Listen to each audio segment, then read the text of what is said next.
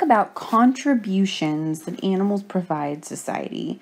And there's a wide range of things that animals bring to a culture or to a community. And so we're going to talk about some of these that we'll see both globally and locally. So animals provide a number of different things to society, everything from being a food product to clothing. They produce byproducts that we utilize, things like manure for fuel and fertilizer, power and work. So they have jobs that they often assist with.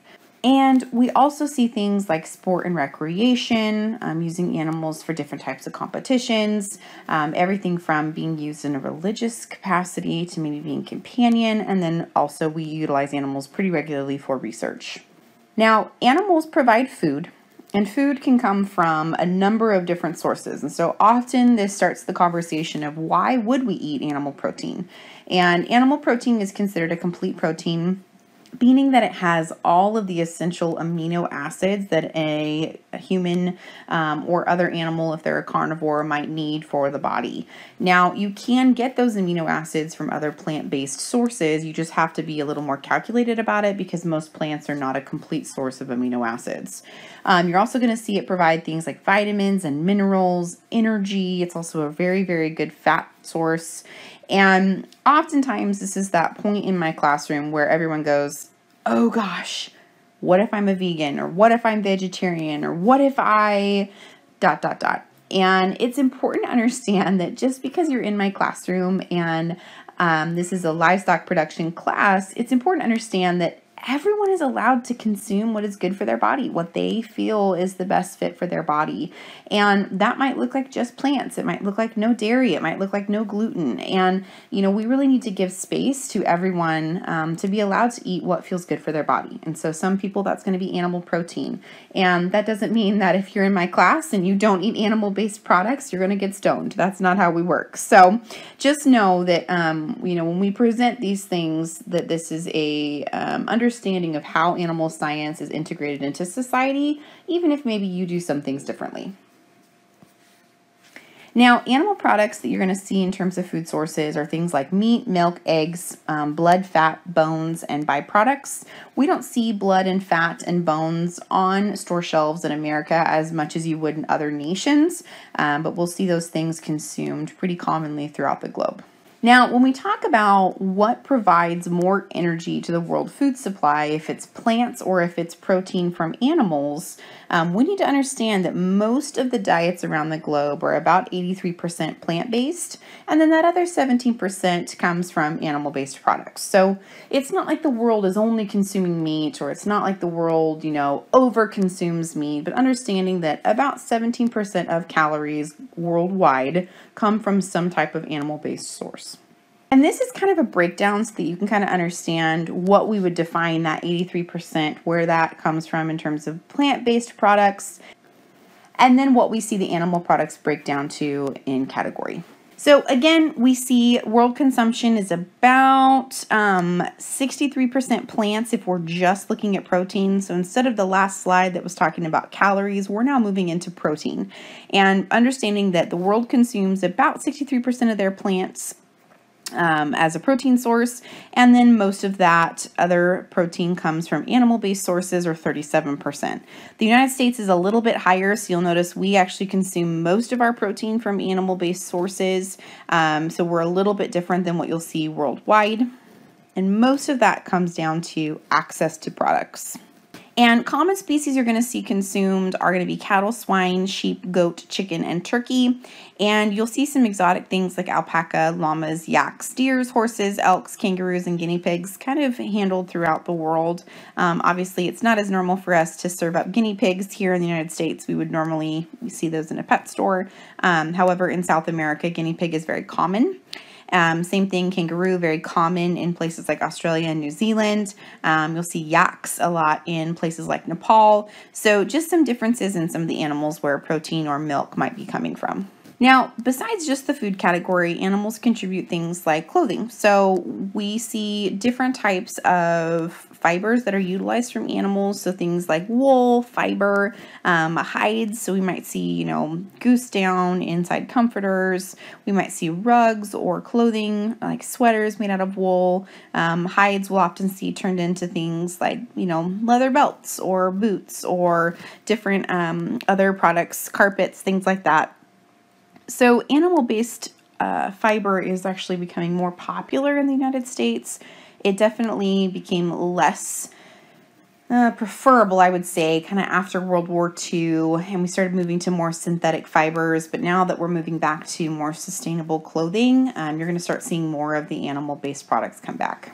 Now, the other big thing that's always very important to understand is a lot of times we look at calculations about, this animal's ruining the environment, or how dare we just eat an animal for food. And again, there is room in my classroom for whatever philosophical belief you might have coming into it. But what I do want to do is educate you on the understanding that when an animal is slaughtered, they're not just consumed for their meat. That carcass is used for a number of byproducts that don't often get publicized or talked about. And so we're going to see animal-based byproducts be present in a number of different things that you might not realize on store shelves. So everything from things like candles, cosmetics, paints, jello, fabrics, common drugs that you're going to see on the store shelf. And so I really like this diagram because it really shows you that in one pig, okay, so this is one, we're showing all of the different products that you might see, okay, on store shelves that maybe you didn't realize came from animal-based sources. And so it's important to understand that we don't just slaughter animals for meat.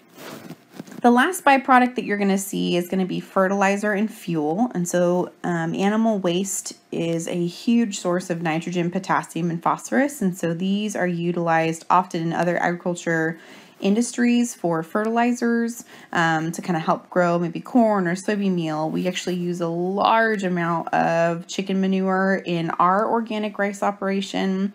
And so there's just different ways this gets utilized. If we're talking about how we would see kind of fertilizer and fuel utilized on the globe, you might see it used as things like campfire fuel. So you'll take little cow patties or yak patties and use those to burn for fuel. So there's lots of different ways that we see animal waste utilized. However, this is something that has to be managed because if the drain off or the runoff of fertilizers or manure is too great, it can actually end up affecting waterways. And so this is something that is very highly managed in livestock production. And we also see animals used for jobs. So we might not see, oxen or horses and plows here in the United States anymore. We do still see that around the globe in other developing countries. But we might see dogs utilized for things like helping the blind navigate a street or a store. And so you'll see animals used for different jobs throughout the United States. They just don't look as traditional as what we would think of when you look at this picture up here on the left in India. So another job that we use animals for currently right now, and this is a big one, especially in California right now after all of the horrific fires we've had the last 5 years, is plant management.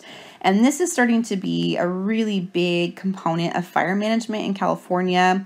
We actually just used a very large herd of goats to work through and graze through the Bidwell Park, the lower part of it. And they are exceptional because those animals eat everything and anything. And they're a helpful asset when it comes to fire control. The other thing that goats do is they actually will ingest seeds that we don't want of some type of invasive plant.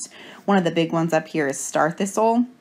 And as that seed moves through their digestive system, it actually kills the seed and it's not able to sprout once it's popped out of the manure. And so that's a really helpful way for us to manage weeds. We also see this as a way to kind of help conserve and restore lands that haven't been managed well and really getting them back down to a manageable space, allowing other smaller plants to be able to come through underbrush and just kind of helping maintain properties that might have a lot of fire load. So plant management is starting to be a very big thing that we see sheep and goats used for. And then sport and recreation is probably one of the bigger ways you're going to see animals also do work in the United States. So often we're using animals for competitions like horse jumping and rodeos. We might see them used in livestock shows. So if you've been a part of 4-H or FFA, this is also a great way that occurs in the United States. You might see dog competitions. You might see cat competitions. Someone I saw on YouTube last week was jumping a cow over a horse jump. So there's just lots of ways that we are allowed to partner with and work with animals in a sport and recreation way. And it really is that sense of fun and emotional fulfillment that you get with that animal as you're competing. And then we also see animals used as kind of figures in religion, as well as a way to maintain wealth in a culture. And we don't see this as much in the United States, but throughout different regions in the globe, you're going to see, like in India, cattle are considered a deity. They're considered a god, and they're sacred. And so we actually do not slaughter cattle in India. They can be utilized for milk, but not for meat. And so you'll see them just wandering around, hanging out in the streets like you are here. It's pretty cute. And then you'll also see these guys used as forms of wealth. So if I need money, if I need a dowry, I'm going to either slaughter animals or gift animals to someone. It's kind of a way to have a bank without having to have, cash on hand.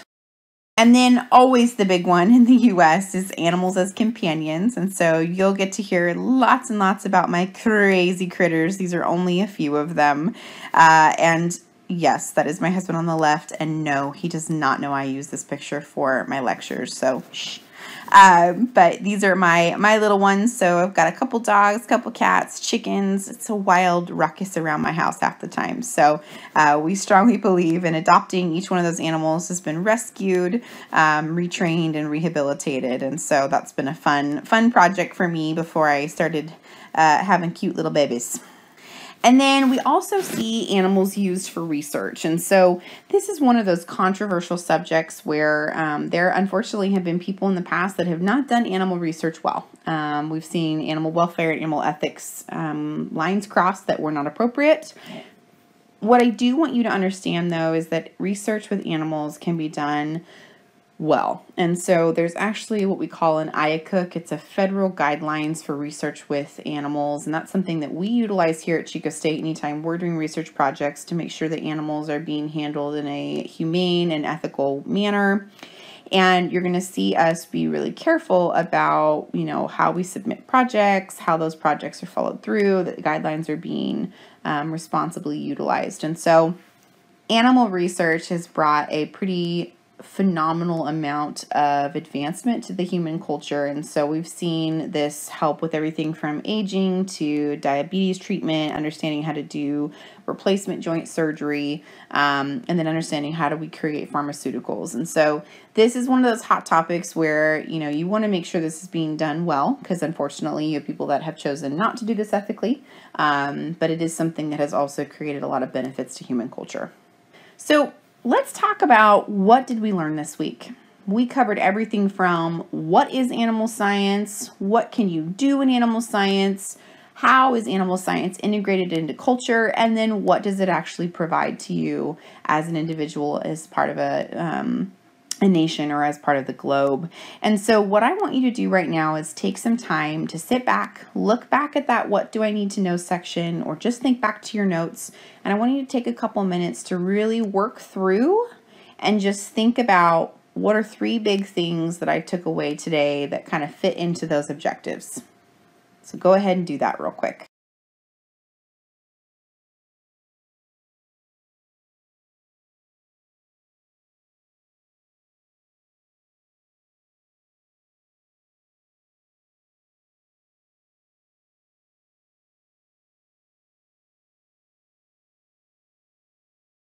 So anytime you get done with a lecture or a lab in my class, it's always going to be important to just take a few minutes, reflect back on those learning objectives, that what do I need to know section, think back to some of those main ideas that you're going to need to start paying attention to, and then really making sure you're reflecting on those notes, you're reflecting on that what do you need to know list before you get to your quiz.